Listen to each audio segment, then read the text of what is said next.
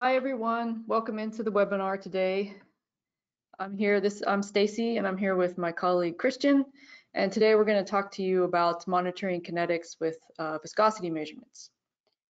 So let's go ahead and just get right into it. So just as some quick background, so you understand, I'm going to start here with some quick background so you understand the nature of these experiments and why they're informative and interesting. So the fluid microstructure can evolve over time for certain types of materials. And by fluid microstructure, I'm talking about everything from the nature of the individual components, like the macromolecules, for example, up to how these components are arranged. So it's basically everything describing the nature of what's happening on the microscopic level. And so this can evolve over time. And so this is what we mean by kinetics, the evolution of the structure, whether it's the individual molecule or the arrangement of them as a function of time. And this can occur for a variety of reasons. This could be covalent bond formation or breakage, or it could be driven by physical interactions. So self-assembly driven by, an attraction, perhaps, for example. So if you have an aggregation process in, say, a colloid or a protein that occurs over an extended period of time, this would be some self-assembly driven by these physical interactions. And so this type of structural evolution, independent of the cause or underlying reason behind it, will have some characteristic time scale over which it occurs. And this could be a fraction of a second, so milliseconds, or it could be up to months, or in some instances, even years.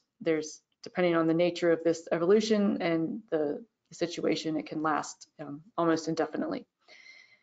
Now, with that in mind, let's now think about viscosity and how viscosity could come in and be used to characterize these types of systems. So viscosity is highly sensitive to the microstructure. And by that, again, I mean the nature of the molecules, the interactions, and the spatial arrangement that comes about. And the viscosity measurement itself will also have some characteristic time scale. And in general, if you're doing a fairly simple, straightforward measurement, which is what we would use to try to monitor kinetics, the individual measurement time is going to be on the order of seconds, maybe at most minutes. There are exceptions to this. If you're doing some extremely low shear rates or low frequency rheology measurements, then those can be quite lengthy, but that's not what we're interested in doing here. So with that in mind, if you think, if you have a system that is evolving over time, whether it be bond formation or cleavage or some sort of self-assembly, and this characteristic length or time scale associated with this process is long compared to the measurement time, then our viscosity measurements can provide essentially a snapshot in time. So each of our measurements the time scale is short enough such that nothing is changing too dramatically during the time of the measurement, and so we're getting the snapshot in time. And we can use this type of measurement then when these conditions are met, when these different time scales are drastically different, to basically monitor the kinetics. And the other bonus with the viscosity is that, if you're dealing with something like this bond formation or bond breakage, viscosity, if you're doing it in the right concentration regime, can lead to intrinsic viscosity, which can lead to molecular weight. So then that could be another means of quantifying what's happening over time with the kinetic process. So we have in the past presented data where we were monitoring a process and trying to quantify the kinetics of this process. In this case, it was over a pretty long time period. So we were looking at protein aging or storage stability. And this particular set of experiments, we were looking at a model protein, bovine gamma globulin, at a fairly elevated concentration. And we were storing these proteins in the refrigerator at 4C, which is typically how you would store biological materials or therapeutics. And we would measure the viscosity over the course of 7 weeks. So this is obviously this is a very long time scale compared to our measurement time, which would be, as I said, seconds to minutes for each individual data point. And so we were able to monitor the change in viscosity as a function of time up to nearly 7 weeks. And this allowed us to identify a stability window for these materials and then also start to quantify the rate and magnitude of change that we saw with time. So this was an example of monitoring a kinetic process on a much longer time scale. So let's now talk about what the focus, so the focus of today's talk then is going to shift things a bit, and we're going to see if we can use our technology, the VROC technology, which we'll review in a short time, to monitor something that's happening on a faster time scale. So not weeks, but perhaps say hours or minutes. So that's really going to be more the focus of today's talk, is using our technology to monitor a process that's on a shorter time scale than that weeks of the stability of the proteins. So our case study today is going to relate to guar gum degradation. And so I just wanted to give a quick backstory as to why we're looking at the degradation of guar gum. So we kind of needed to look into this process for a very practical reason. We recently have introduced a extensional flow channel that's compatible with our initium, which is our automated system. And to basically help out our newest customer with this flow channel, we were trying to clean out their samples from our extensional chip. And they were potentially interested in guar gum and other types of polysaccharides, which are common thickeners in a variety of industries. So we found that when we were trying to use our original cleaning protocols, which typically would use a buffer solution as the primary solvent to flush the sample out, and generally this is done at room temperature, we were leaving a lot of this guar gum behind in our flow channel. So this is a zoomed in image of our extensional chip, where we have all of this left behind, this gunk in our chip. So what we found is, if you go and you look into the literature, what you can find is that polysaccharides will degrade when you have acidic conditions. Generally, this is something less than a pH of about 2.5, and when you elevate the temperature. So this is starting above, say, body temperature, which is about 37 C and above. So we found this out, and we took advantage of this to clean up the mess that we're presenting here on the top image. So we developed a cleaning protocol where we used a 10% acetic acid solution at the elevated temperatures to clear all of that out. So this kind of got us interested on this degradation process. So it's a very, very practical application of it. And then it also introduced us to something that we wanted to see if we can challenge ourselves and use our technology to actually monitor this process. So that was the question we asked, can we monitor the degradation of the guar gum at elevated temperatures under acidic conditions, and then also use the viscosity measurements to extract a molecular weight, so we can see how molecular weight might be dropping as a function of time. So that's kind of the backstory as to why we started to look at this particular type of measurement. Okay, so just a quick overview of our technology for anyone who's not familiar, and then it also allows me to point out why our instrumentation is quite suitable for the situation that I just described. So we're looking at basically taking a sample. We're going to be doing measurements over an extended period of time at elevated temperatures. So if you have something that's an open system that has an air fluid interface, then anytime you have these elevated temperatures, even if you're dealing with aqueous samples, then you have a lot of issues with evaporation. So that's not going to be an issue for our technology, our VROC technology, viscometer, rheometer on a chip. So this is microfluidics and MEMS based. We have a microfluidic flow channel where we have pressure sensors spaced across the base of the channel. We control the flow rate through the channel and monitor the pressure drop across the channel. And we use these two properties, our controlled flow rate and our pressure drop across the channel, to calculate shear rate and stress, and then calculate shear viscosity. So for this type of measurement, we use that core technology in all of our instrumentation, and our measurements today were performed on our automated system, which is our VROC Initium 1 Plus.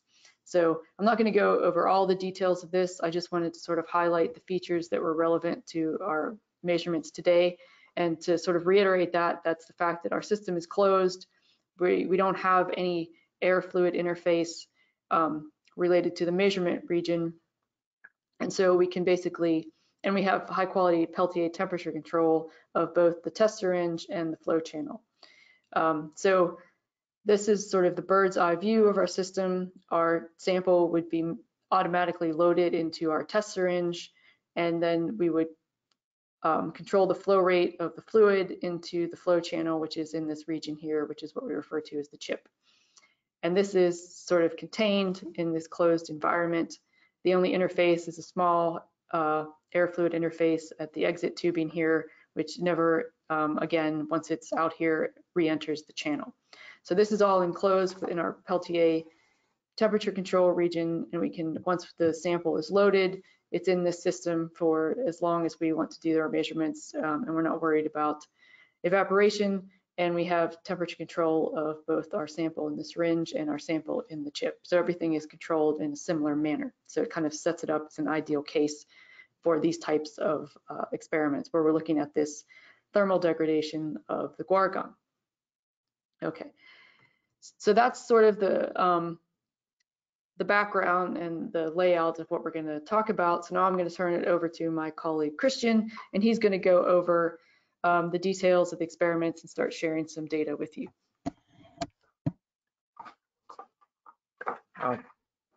Thank you very much, Stacy.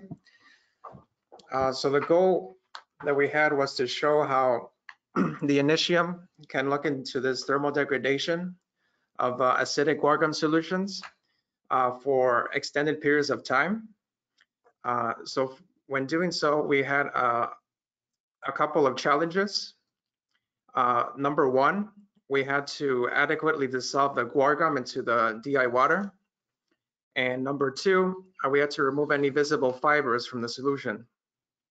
So we wanted to do this because these fibers may clog up the chip flow channel.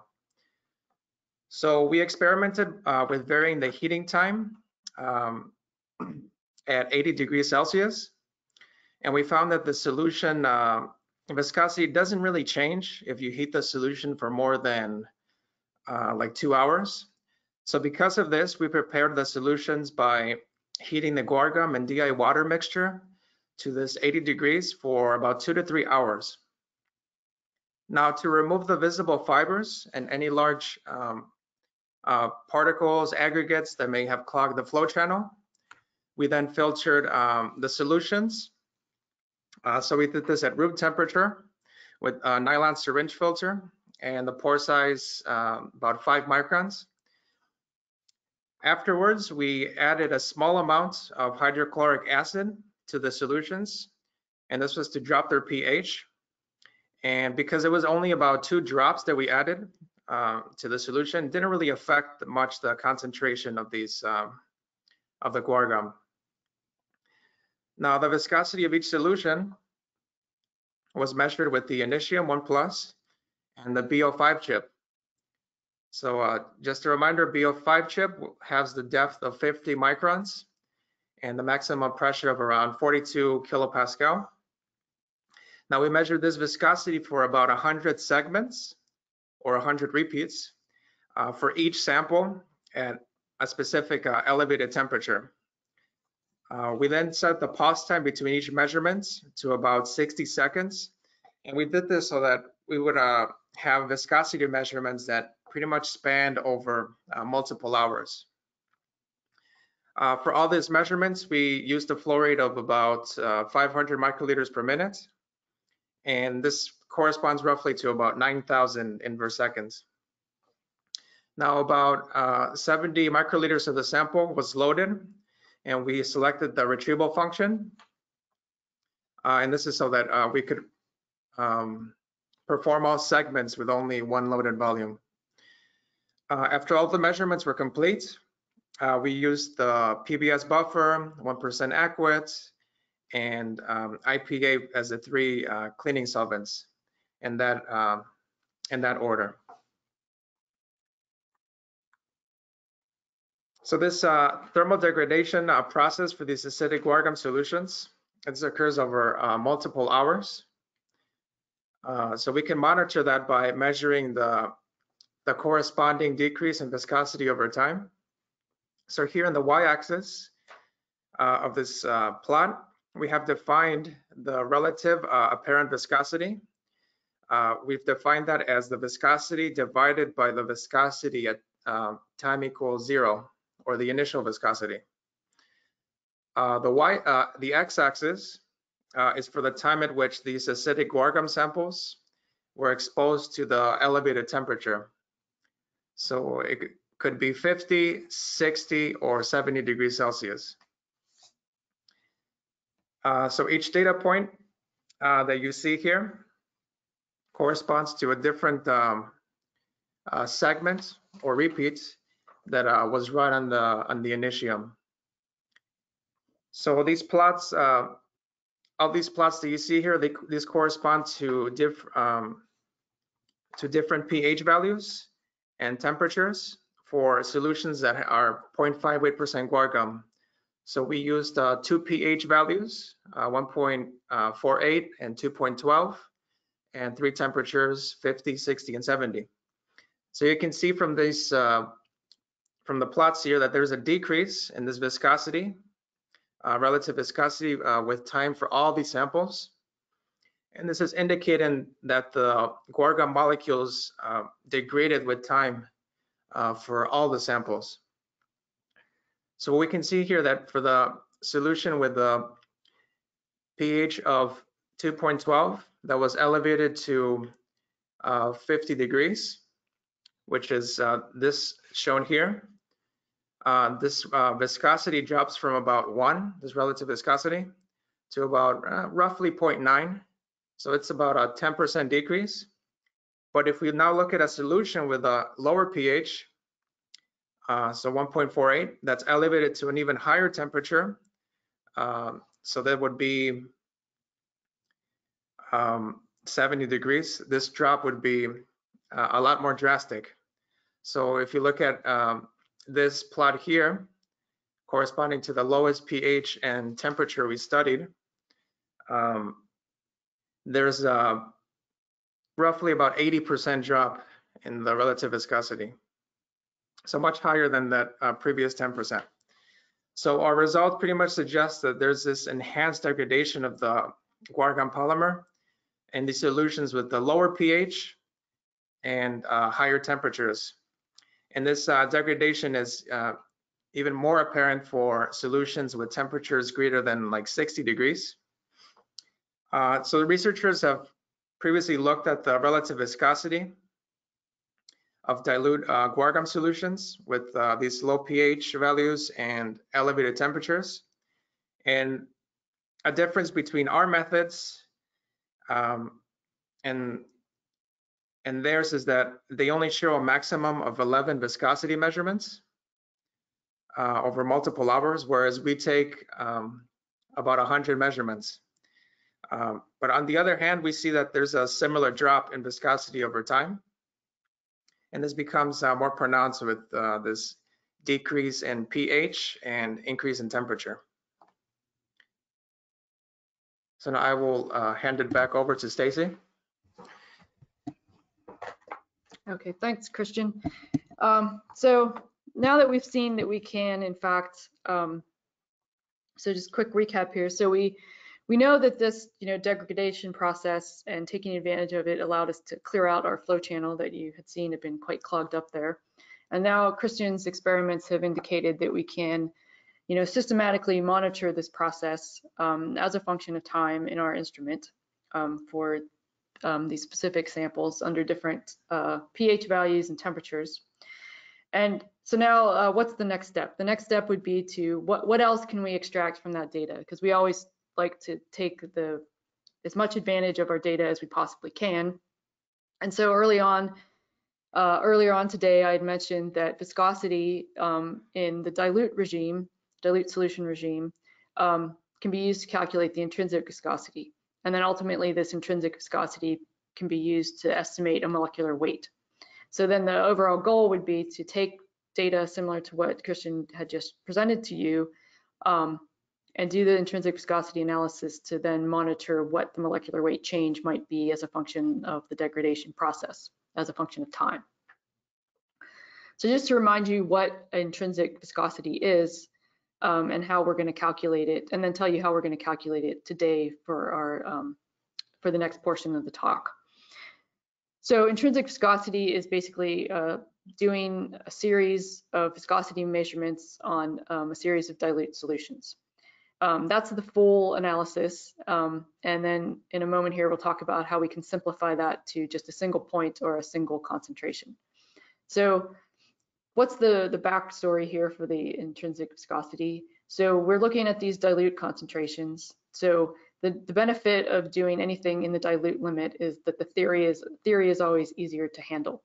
And in the case of a dilute concentration series, we can model the data with basically what's referred to as the Huygens coefficient. And so this is a power law expansion of the relative viscosity in terms of concentration of, in this case, guar gum. And in this case, the relative viscosity, what I'm referring to, is slightly different than what Christian mentioned a moment ago, where he was looking at the time relative viscosity. I'm talking about the viscosity of the guar gum solutions relative to that of the solvent, which in this case is just water. And so the full analysis, what you would do is prepare samples of multiple concentrations and measure all of those, and then analyze that data to basically extract out the intrinsic viscosity parameter. And so the intrinsic viscosity parameter is just a defined parameter. It's the first order, it's the prefactor in the first order term of the expansion. So what does that term mean? Why is that relevant to us now, and why would that relate to molecular weight? So because it's the first order term in the expansion in this limit of infinite dilution, it's really expressing what's happening in this state where you have molecules that are very far spaced far apart. So they're not interacting with each other. So the nature of this term, because these molecules are so far apart and they're not really interacting at this point, is to describe the individual behavior. So this, and the main feature here is going to be basically size and shape of the molecule. So one of the things obviously influencing the size is the molecular weight. Although in general, it could relate to other things such as solvent quality, which would influence the intermolecular interactions and the structure of the actual molecule. So that's the parameter that we're going to focus on here, not so much the higher order terms where we start looking at interactions. We're really looking at this first order term and how to use that to quantify the nature of the molecules, because in this case, what we see is that we're having the breakdown of the molecules under these particular conditions. So as I mentioned, the full analysis, you would basically sort of rearrange these equations, either the Huygens equations or the alternative Kramer equation, and then look at the limit as concentration goes to 0, and that in the end would basically be that intercept. That's really not convenient for us in this particular type of experiment, because we don't want to have a series of concentrations that we have to monitor the viscosity over the course of hours and then try to apply this analysis. That's not convenient in this case. So you can actually do what is referred to as the single point analysis, or basically measurement at a single concentration. And I'm not going to go through it today, but you can actually derive with the most common relationship used for the single point analysis from the Huygens and Kramer equation. So if you're interested in seeing how this final equation down here, the Solomon CO2, I don't know how to say that, equation comes about, you can check out some of our previous application notes. So I think it's an application note from November where we presented data on intrinsic viscosity data on polycaprolactone samples. So you can actually derive this single point relationship from the two equations used for the full analysis. And basically in this case now, we can get the intrinsic viscosity by getting the relative viscosity at one single concentration.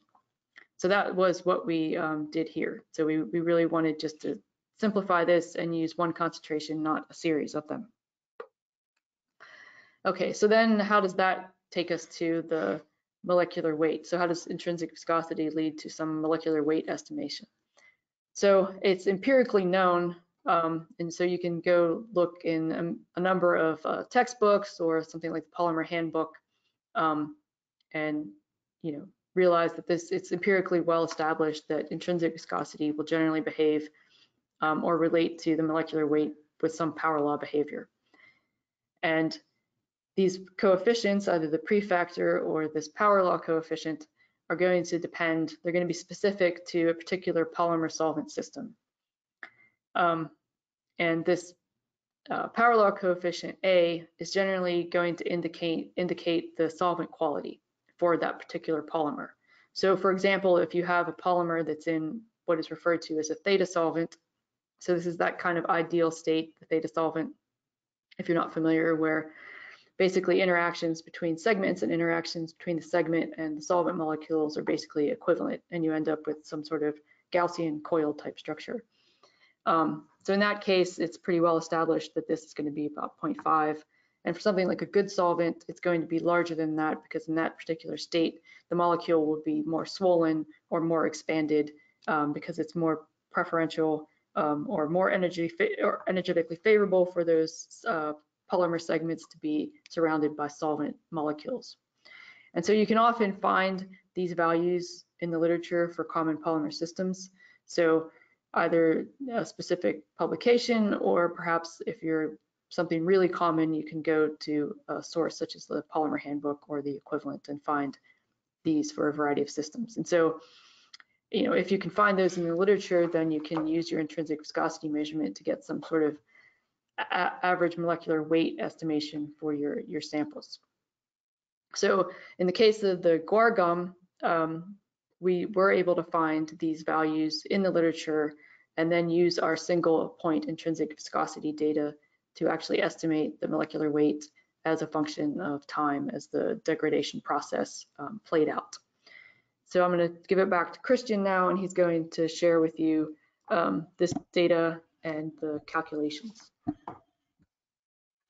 Thank you very much, Stacy. So for these measurements, we used the initium 1+, so to measure the viscosity and to calculate the molecular weight of the acidic Guar gum solutions. So this was done over several hours at several elevated temperatures. So we prepared 2 Guar gum solutions with the same concentration of Guar gum, 0.07 weight percent. And this concentration is more dilute than the concentration for the previous measurements we showed. And this is more appropriate for the single point intrinsic viscosity measurements. So again, we mixed the Guar gum and DA water and heated them to 80 degrees for 2 to 3 hours. And it's like before, we filtered at room temperature and then added a small amount of hydrochloric acid to drop the pH to about 1.6. And again, this didn't affect the concentration of Guar gum much, the addition of hydrochloric acid. So for the measurements, we used the B035 chip. So this one has a depth of 35 microns and a maximum pressure of around 42 kilopascal. And we measured and averaged the viscosity for each set of about 5 to 15 segments using a flow rate of 800 microliters per minute. So this is about 30 K inverse seconds. And these measurements were carried out at room temperature or at 25 C. So between each set of measurements at 25 C, the temperature was elevated to either 50 degrees or 70 degrees for about 10 to 14 minutes. So basically the temperature was kept at 25, increased to degrade the Guar gum, and then dropped to 25 for the next set of measurements, and then elevated again to degrade once more, and then so on, rinse and repeat. So as you can imagine, the initium automatically made all these measurements over many hours. So because we needed so many measurements for each sample, we used the sample retrieval function as well. And for the cleaning of the flow paths after the measurements, we used the PBS buffer, 1% aqueous solution, and acetone. So we use those solvents in that order. So here are the viscosity results for our acidic dilute guar gum samples. So these were taken at 25 degrees C, as I mentioned. And between these measurements, one sample was elevated to 50 degrees C, so the shown by these purple triangles, while the other one was elevated to 70 C, and that's shown by these squares. So here the x-axis is the time that the sample is had previously spent at its elevated temperature before the measurement was taken at 25. So we can see that the samples were exposed to these elevated temperatures for about 7 to up to 9 hours. So to repeat myself from the previous slide, each viscosity value is the average of 5 to 15 segments measurements, and the error bars, these correspond to the standard deviation. So nearly all the error bars are smaller than the size of these symbols. So this is showing high accuracy that we got with the initium for these very dilute samples, small viscosity dilute samples. The initial viscosity for both of these samples is about 1.4 centipoint, and this viscosity would decrease with time for both samples. So that's a similarity between both, and that's indicating the guar gum degradation in solution. Now the solution that's elevated to 50 degrees, this one drops to a viscosity of around 1.2, 1.25, up to time of about 430 or so minutes. Now on the other hand, the solution that we elevated to 70 degrees, for the same time range, this one drops to about 1.05. So this one has about double the rate of decrease. And so this is indicating that increasing the elevated temperature is leading to a larger drop in viscosity, and this is due to this enhanced degradation of the guar gum. So we can show this degradation of guar gum by obtaining the molecular weights through the single point intrinsic viscosity analysis that Stacy was introduced. So just to give a recap, we use this equation shown on top, the Solomon equation, to calculate the intrinsic viscosity for each viscosity value that we showed in the previous slide. And then we converted, so to do this, we had to convert the viscosity to the relative viscosity by dividing by the solvent viscosity. And then that relative viscosity is shown here as eta sub r. So now because it's a single point intrinsic viscosity analysis, we only need one concentration, which is input here in the denominator. And this concentration is 0.07 weight percent, as I mentioned in the previous slide. So this expression, the Solomon expression,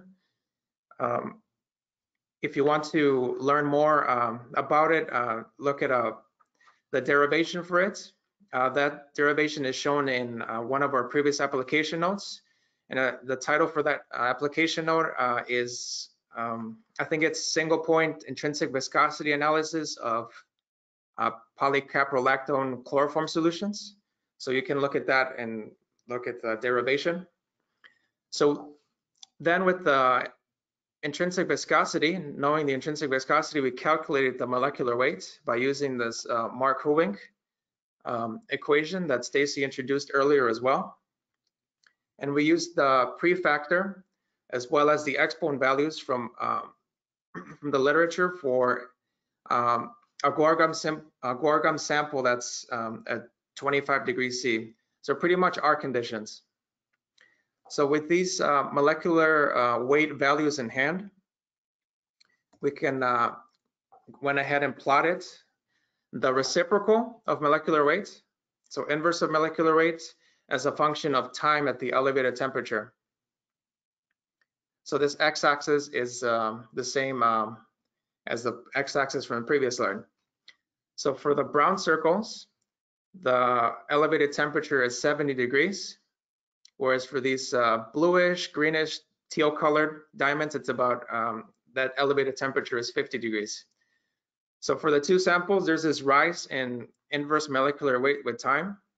So that's indicating guar gum degradation with time. And this inverse molecular weight, you can clearly see that it rises more rapidly for this solution elevated to 70 degrees. And this is showing the enhanced degradation of guar gum at the higher temperatures that, like we saw in the previous slide. So we plot this y-axis as inverse molecular weight instead of just molecular weight, because we also want to study the kinetics of this guar gum degradation. So you can see here the dashed lines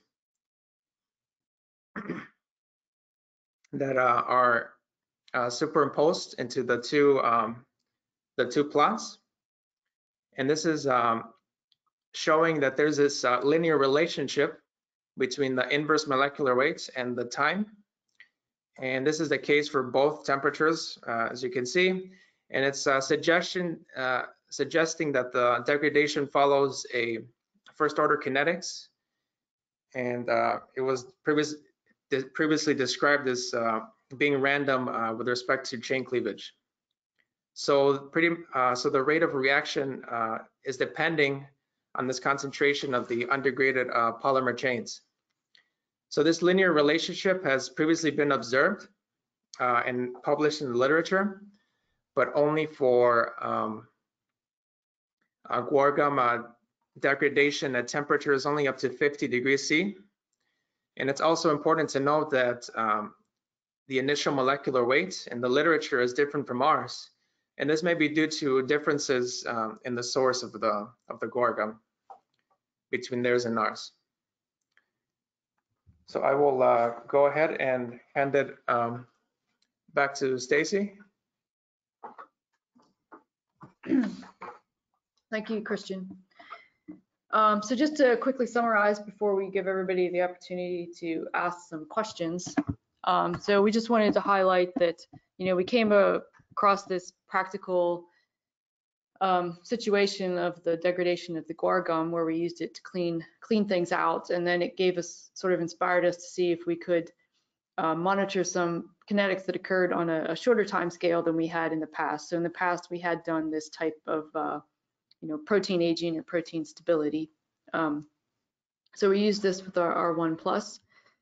So we're able to do this over the multiple hours. I guess it depended on the concentration of the guar gum. So the more dilute ones we monitored for a longer period of time. So we did see this decrease in viscosity that we would expect as the covalent bonds were broken.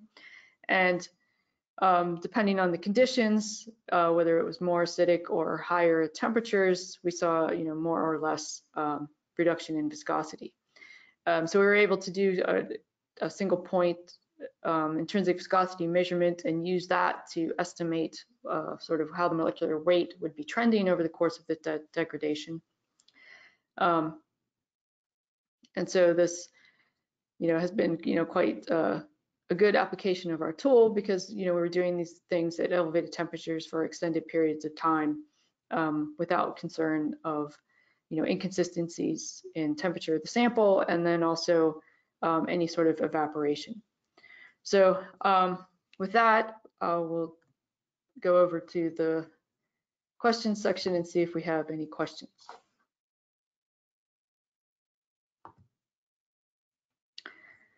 So as we wait for anything to come in, I'll just mention that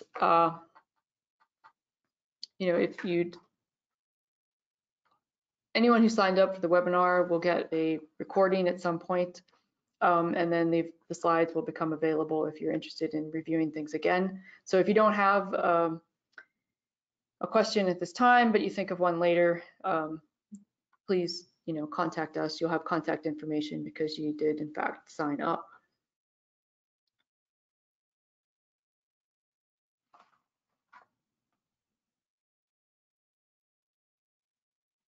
And I would also comment that any of our users out there who are using initium, and if you are having some challenges with cleaning, also please contact us, because sometimes we can come up with creative ways, as we've kind of described here earlier on, to handle some tough samples that might be difficult there. So we'd be happy to work with anyone having challenges cleaning out their flow channels to find a way to do it.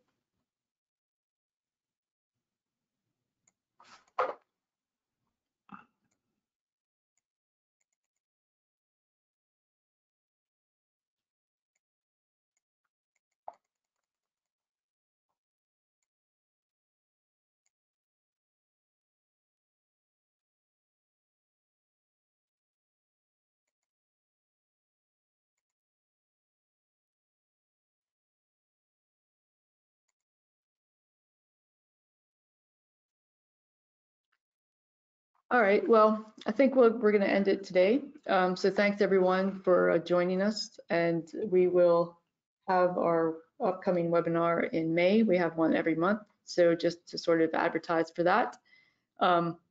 May's webinar is going to talk about some materials that are commonly used in bio ink printing applications. So these are things like sodium alginate, carrageenan, hyaluronic acid, so a variety of materials that are relevant to that type of work. So that would be the May webinar at the end of May. So you'll see an advertisement for that sometime early on in the month, and you'll have the opportunity to sign up and join for that. So thanks again for joining us, and hope you'll come back in May. Thank you very much.